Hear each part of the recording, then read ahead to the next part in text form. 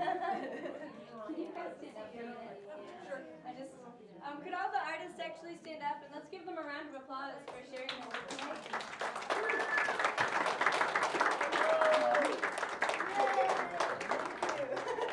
So we're going to start doing the artist talks, and Catherine is going to start that off, and then we'll do a Q&A, and then you can ask freely anything that you want to of their work. So I guess, do you guys all want to stand while we do this, or sit? I didn't really talk about this beforehand. What do you think? Do we huddle up? I may just stand up for the applause, but maybe what we'll do is one at a time. Yeah, we'll stand one at a time. All right. Okay. Great. Okay. Well, first up is Catherine, and here we go. We're gonna get some slides rolling. Yay!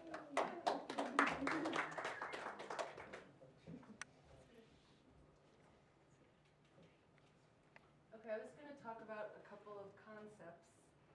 The first concept is the idea of bricolage, which is the idea that you take different things, any different items or objects that are available, and you create something from it. Try to generate something new from objects. This is a little cut from a book that the idea of bricolage comes from. It's The Savage Mind by Claude Lévi-Strauss. And he talks about bricolage, especially as it relates to mythology, that myths are created by, or mythology was created through different concepts that all pre-exist in the culture and in a person's mind, and they take little bits and create something new from it. This is a little still life that, in my opinion, kind of is an example of bricolage. It's just a windowsill. This is a portion of a painting from Flanders, one of the Flemish paintings, the triptych. And what I like about it is just all the little objects, very perfectly rendered. And I think it's also an example of bricolage. This is this amazing shack that I found on Buffalo Creek. Out in West Seneca, and it's somebody's like sculpture dream thing that they just have in their backyard, and it's plywood that they put together, and like old paintings and sculptures, and this is like this crazy feather thing, and there's a bar in the house, like an old Western style bar, and the ceiling is all rotted away. But it's someone who lives out in the suburbs who created this structure that, in my opinion, is very artistic and very creative. And they, did all these little assemblages, little displays of things that they found or that they acquired, probably during the course of their lives. And in my opinion, it's art. This is similar concepts to bricolage. It's the idea of free culture that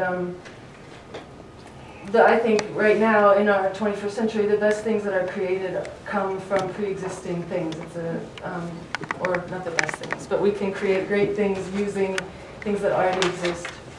And so I'm actually kind of anti-copyright.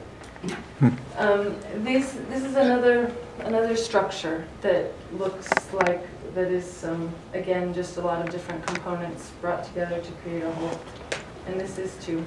And that's the last slide.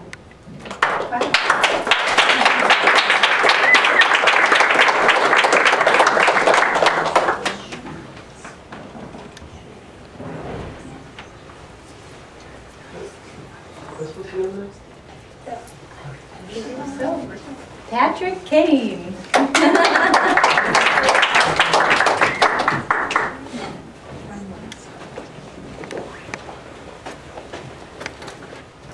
This is something that I didn't use for a project that I thought was really beautiful. It was a really beautiful November day. This is a milkweed seed in the sun moving. This is also plastic. This is the Schuylkill River in the back in Philadelphia. I wanted to get a lot of flapping plastic in the movies, but it didn't happen. And maybe we'll see one more of these, maybe two. Yeah, there's another one. You'll see the bad camera work down here, totally in the frame, and also moving a lot. Also, this slender aspect of this is another reason I didn't use it. I found out that not all cameras are the same. This is right by LaSalle Park. Right over here is a really great collection of drift plastic and a lot of balloon ribbons. You'll see that's Lake Erie in the back. Oh, there's me. I'm scouting sounds and images here. This is in the Adirondacks. Obviously a beautiful day. In November. I think it's the top of Lookout Mountain. What kind of tree is that? It's a pine tree. Oh, so this is Crane Pond.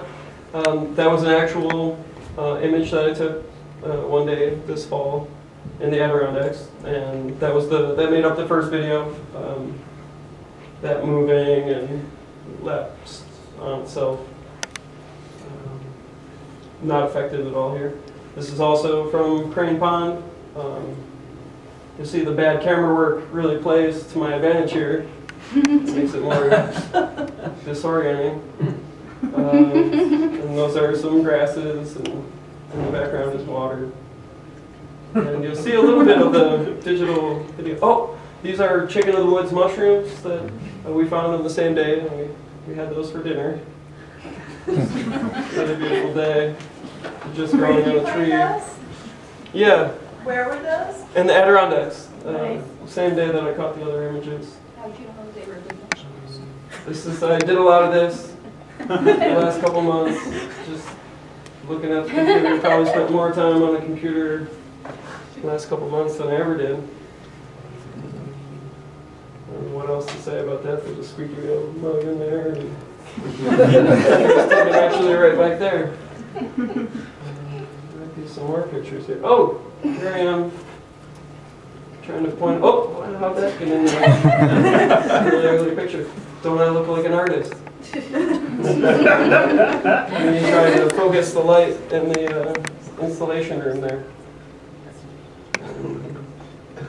You know, obviously things change from that point that you saw upstairs. Before I finish, I'd like to thank Jax and the Squeaky Wheel, everybody here, Mark and Goda, and Dorothea and Tammy, my friends Franklin and Richard Price, and my mom and my brother, and all the musicians. Jim Abramson on the drums tonight, Gabe on the trumpet, and Jax was on the recording, and there was also TJ Borden and Martin Freeman in the recording.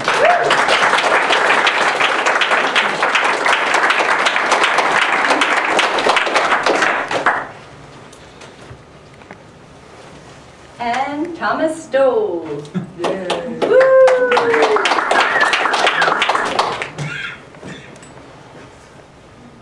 All right, I'm Thomas Stoll, or Tom Stoll. So basically this is a piece, but this is also it's an installation piece, but it's also, there was a lot of software involved in this, and if you don't know, I like to program software and spend a lot of time on it. I shot some video last fall. This is a still from the video. I shot a bunch of video, and I thought it would take like 2 or 3 weeks to just hack together some software to make the whole thing work, and it wound up taking 2.5 months, and it's still pretty like really terrible software. But I use this thing called Open Frameworks and OpenCV. CV stands for computer vision, and basically that was like the whole guts of the software, and it did everything I wanted to do in terms of taking little bits out of an image and moving it around on the screen and doing different things with algorithms. So there's a still, right? And if you look really closely on maybe a different monitor, you will see that there are little pieces of that little one, of the first one there, but that they also you can take the little pieces and you can move them around, right? And I have, the software basically makes a database of all these little pieces. They're called blobs, or something using contour mapping. And this video is going really, really fast. So basically what I decided is you take all these little bits out of images and you put them in a database, and what you do with databases is you search using something called k-nearest neighbors, all that kind of technical stuff, but basically this could correspond to this and that could correspond to that. And this is kind of its like signature, and the other one's kind of the signature for the other one. You can actually take those two signatures and compare them directly and decide like which image is more similar to the other ones. So that's basically all that's happening behind the scenes in the software. One of the things I did find out is some images are not useful at all because the algorithm that goes through and like finds the little contours wasn't able to do anything with this stuff. This is like concrete from like the floor of a garage or something. So basically I did a lot of work in Max MSP and then later with Super Collider, making software to make these pieces. Now for this project I use the Open Frameworks C++. And what it does is what this means is it makes this really big system that I can scale up. So this is from an old piece. This was done with Super Collider a couple months ago, maybe a year ago, can't remember. And it's doing the same sort of stuff with the images, except for with sounds, where it's basically taking a bunch of them from a database and moving them around.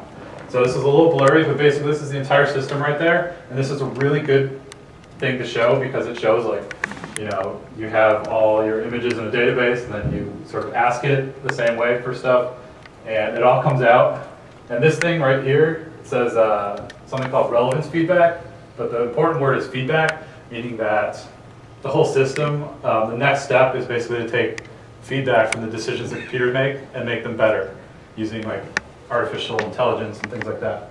This is the genesis for the entire score, right? It's 7 chords, and it's going to play through the entire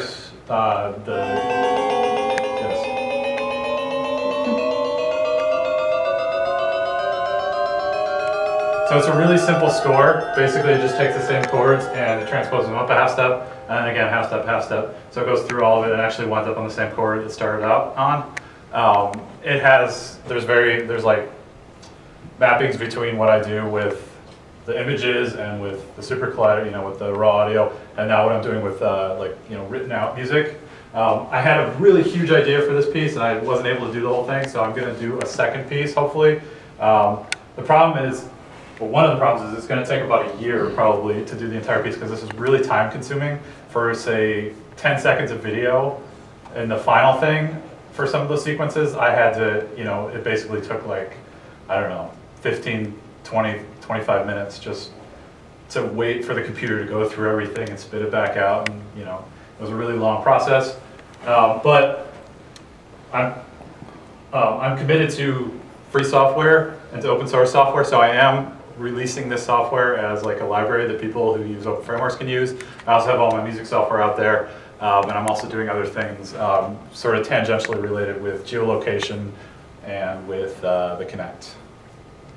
So, and I'd like to thank all the people from Squeaky Wheel who helped out with this. Thank you very much.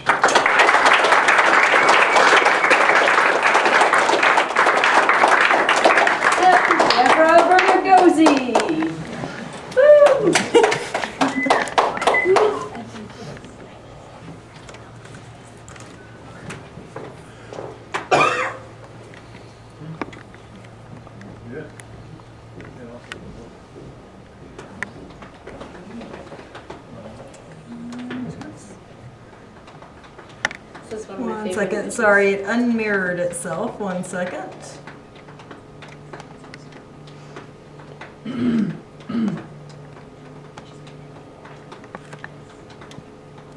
here we go. Oops. Great, it's looking perfect on my monitor, but not up there. Awesome. Swap displays. Well, it should be exactly the same. Sorry about this, guys. This is part of working with technology, is it doesn't work the way that you think it's going to work at the least convenient moment. So, This is exciting. yeah? This is an insider look. So let's try this again.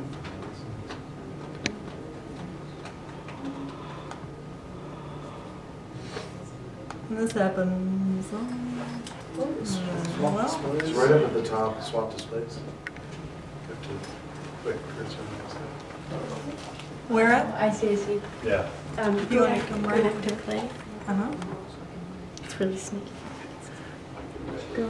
It's hard. You're gonna have to look Oh, there. up Yeah. here. It doesn't show Okay, it. it's looking on the wrong one. Gotcha. There we go. Okay, thank you for your patience, everyone. Oh, please don't apologize. So my inspiration for applying to this residency was that I'd been working for many years at the Experimental Television Center in Owego, New York, which was this incredible video arts organization that had been around for 40 years, recently closed. And you could work with both analog and digital tools to do real-time audio and video processing. When they closed, the way that I worked had to change necessarily because I could no longer go there. So I wanted to learn how to use Max MSP Jitter in order to make my own real-time processing tools. This is a still that you'll see over there from a video I did back at the TV Center called Lost. Part of this process has been just the whole transition itself. So the video stills that you see printed on metal were actually part of this transformation where I had to go back through what I'd made in the past, figure out, and think through it a little bit. So I created a series of video stills printed on metal, working with the old information in new ways. And the images that you're seeing here are precursors to the work that I made during the residency. So I had started working with Jitter back at the TV Center, working with patches that other people had created. And so there's one that would separate the video into 4 copies of itself and buffer 3 of those copies. So it's playing those back at different rates. And then you could use oscillators to control the transparency of how those combined. And then I also was able to colorize it and that sort of thing. And so I started off with the one with the trees, just doing those 4 layers and that's it. Then I moved into a piece called Stream that if you went to our a show in Rochester last fall called Scapes, I had a 9-channel piece that was created by doing that and then putting it back into the system repeatedly. Then another piece I did at the TV Center that relates to what I did during the residency was this called Electronic Landscape, which was made through analog feedback. So this was the genesis of the performance piece you saw tonight, which took a variation of that patch that I had been working with, which I altered with the help of J.T. Rinker, who was amazing, teaching me how to actually work with this program during the residency, and my husband. And this is us performing with an earlier version of that patch in Malaysia. We actually went there during the residency in January. And the footage that you saw in the projected piece, Green Cloud's Temple, was from that residency, as is the piece that's upstairs in the Windows Storm. So, you know, at this point, what I've been able to do is learn to work with my MIDI controllers, controlling Max MSP Jitter. I've learned some of the limitations of working in that way. So it's no longer just an electronic signal that as long as you plug things correctly and the signal is flowing through the whole system, it'll work. You have to realize that you're limited by the processing capabilities of your computer. And that's actually changed the aesthetic of my work. It's a lot less abstracted in some ways because there's only so many processes that you can layer on top before the computer crashes or things slow down so much it's more like a slideshow than a video. But I actually am really excited about the new work, and I'm looking forward to gaining more proficiency with the program. I feel like what I'm doing now is more a process of sort of collaging or adapting, and I want to be able to create from scratch. It's a really, really deep program, so there's a long way to go with it, but I'm really, really grateful for the opportunity I've had during this residency, and definitely have learned a lot. So thank you for everyone at Squeaky Wheel, and that's it.